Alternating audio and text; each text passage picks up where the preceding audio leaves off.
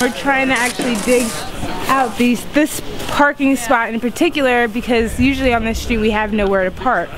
So, but you're being asked to put it in the street? In the middle of the street, and yeah. Why is that? I guess so the plow can go back over and plow it out, but we're not sure where he's gonna end up putting all the snow once he finished plowing it through the street.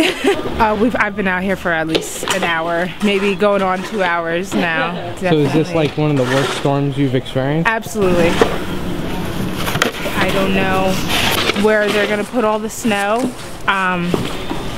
I don't even know.